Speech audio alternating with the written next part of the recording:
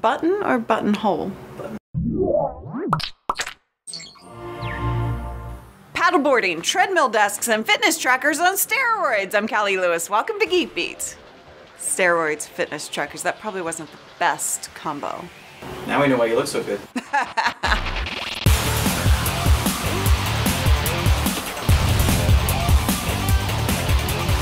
This episode of Geek Beat is brought to you by the National Highway Traffic Safety Administration. Happy Monday, everybody! I hope you had some fun this weekend. I sure did. I was able to get out on a lake with some friends. You guys know I got into stand-up paddleboarding last year and bought a board. It's great exercise and a lot of fun. Scott Ellis, Scott Cublin, Terry Green, and his daughter Anna learned some fun new tricks, like the hybrid stance, which allows you to get to the back of the board and turn at a sharper angle.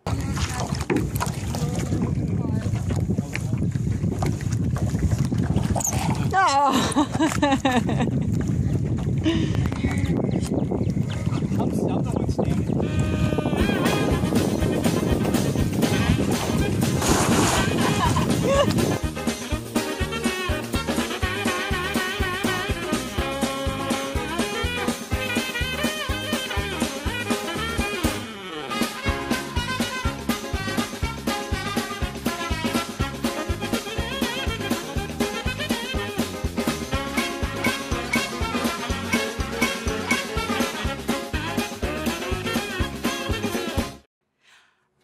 Yeah, this is what that was supposed to look like.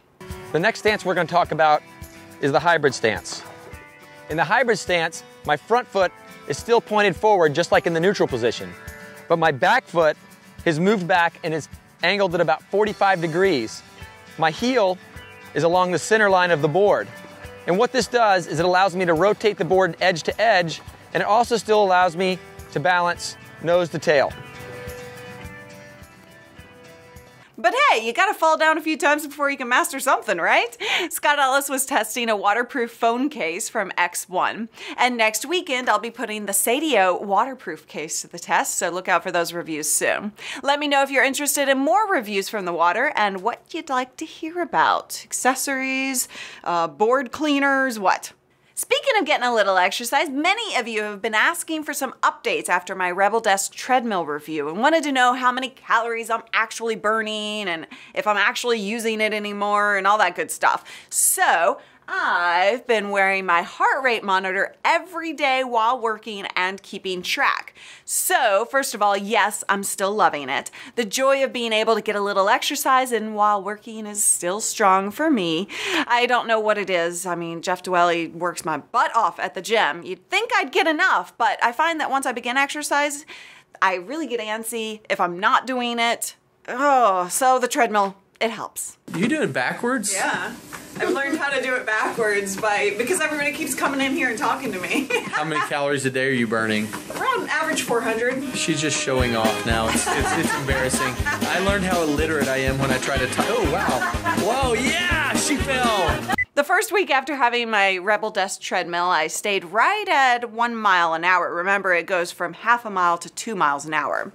That was easy to walk and get work done. Then I ramped it up to 2 miles an hour, and after getting used to that, I literally cannot walk at half a mile an hour anymore. It's harder to walk slower than faster. If you keep up with it, your fitness level increases, your stamina builds, and you might just find that the old way of doing things, like sitting down at your desk, is just no longer an option. And hey, that combined with a healthy eating style, you might even see some weight fall off.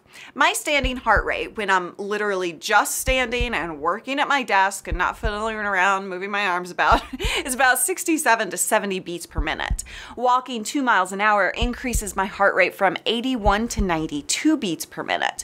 With my schedule as crazy as it's been lately with the new Geek House and lots of meetings and all sorts of stuff going on around here, I've only been able to manage about 2 hours total on the treadmill in one day, which is way less than I expected it to be. But again, I'm running around and not at my desk a lot.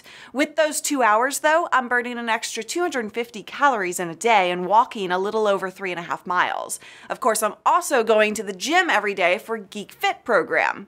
Men, you'll burn more calories with the same amount of time because men weigh more than women. Of course. The one thing I will say, depends on the woman. right. The one thing I will say is that you could use an online calculator for determining how many calories you burn with this thing. You input your weight and time spent walking and how fast you were going. But I will caution you, only use it as a guideline. These calculators are clocking my calories in almost double than what I actually burn. So if you really want to be accurate, get a heart rate monitor. I'm certainly not as cold during the day as I used to be. That's a good thing. That's a godsend, really, because I used to never be able to warm up. I was always bundled up with 3 layers of jackets.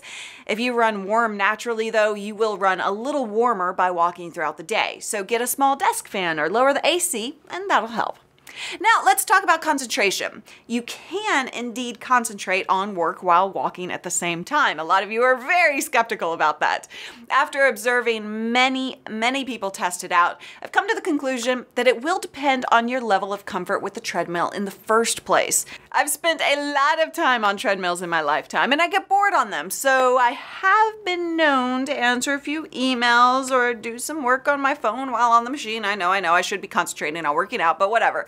So it's an easy transition for me. If you're not as comfortable moving on these types of machines, you can still do it. It'll take a little bit more of an adjustment period, but again, you start at half a mile an hour and work your way up. Remember, all that matters is that you're doing something. You guys are my inspiration for continuing this forward motion with Geek Fit. There are lots of you who are joining along and getting in shape, and I love it. And I'm glad that we can all inspire each other. That is, after all, what community is all about, right? It only takes 3 seconds to encourage someone else, either with a warm smile or clicking the thumbs up on their social post. It also takes only 3 seconds to buckle your seatbelt and save your life. You never know what can happen on the road, so take a quick moment to snap that buckle in. My sister was rear-ended by an 18-wheeler years ago. She suffered some lasting physical pain from it, but you know what? She's alive, and she didn't cause her son, my nephew Loki, to become an orphan. He already lost his dad to cancer. That would have been the last thing he needed. For that, I'm very thankful. The police will be out in force making sure you're staying safe. So click it or ticket. Say it with me. Click it or ticket. Even in the back seat. Since we're talking about fitness-related stuff today, why not go all out and just make it a fitness show since we're here already? Why not? You guys remember when I had Peter on the show to talk about Atlas wearables a while back?